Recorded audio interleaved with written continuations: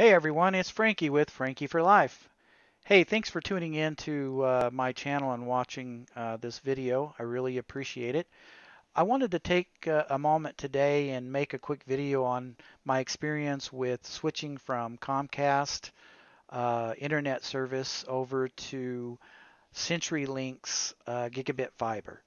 So basically, I ordered the service. They came out the day before my scheduled appointment. They installed a fiber optic line from a telephone pole from in the back of my yard to the back of my house. And then the next day they came out for my scheduled appointment, and the technician installed this device here. And I'll show you the back of that device. He drilled a hole in the side of my wall. He came into my desk and he ran the fiber optic line straight into this device, and then an Ethernet line came out of this into this free modem that they gave me. So this is the CenturyLink CenturyLink modem router that they gave me. I'll show you the back of that. And yeah, essentially those are the two pieces of equipment. So they programmed everything, got everything working, and they packed up and left. Took them about an hour. And so prior to this, my Comcast service, I've been getting between 280 and 295 down and 30 up. My 30 up was the max that I could get. And I was happy with that service, but I'd been waiting for Google Fiber for a couple of years, and so I was happy when CenturyLink said they could provide that. So anyway, so they installed the service, and um, I ran the a quick speed test, and this is what I was getting. So I was getting 434 down and 938 up. So I was happy with that because that's better than my Comcast service. And my Comcast, I was paying about $100 a month, and now I was paying 65 a month. So I was really happy with that speed. I'm going to show you what the service they offered me was right here. They gave me a link to go to, and I put in my address, and they told me they were going to give me for $65 a month, 940 up and 940 down, no contract, free modem and installation, and then unlimited data. So that's why I signed up. Everything looked like a pretty good deal. I was saving money over my Comcast and supposed to get a lot better speed. And so you saw there that I was getting pretty good speed. 434 is better than what I was getting, and 938 is definitely, close to gigabit up. So I was really happy. However, I decided that I wanted to use my own router.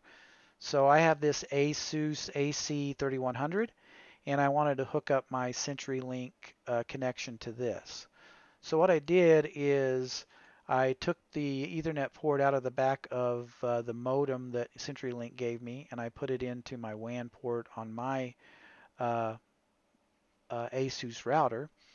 I logged into the web page by going to router.asus.com, and once I was logged in, I went to the WAN section of the router, and under WAN connection type I changed it to PPPoE, and I put in under account settings my username and password.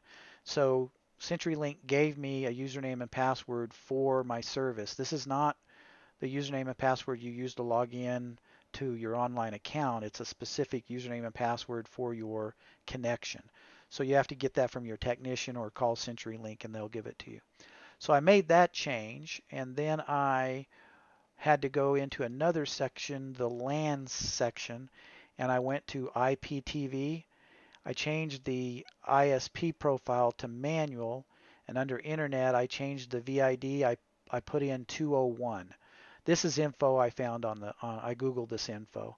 So I put in 201 and I applied the settings, restarted my router, and my connection showed to be live.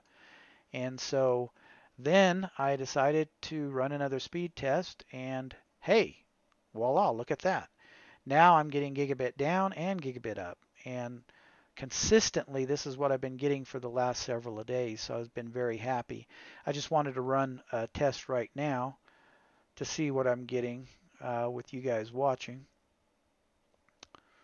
And it looks like it's still consistently about the same. So around 930 down, and I'm probably going to get close to 940 up as well. We'll see here.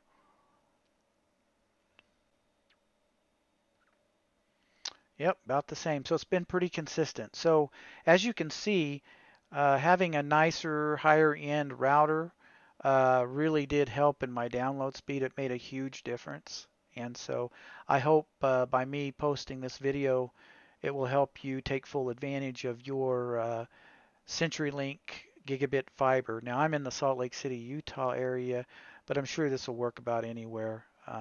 Your results may vary, but I'm sure by using your own router you'll get better speeds. So thanks for taking the time to watch my video.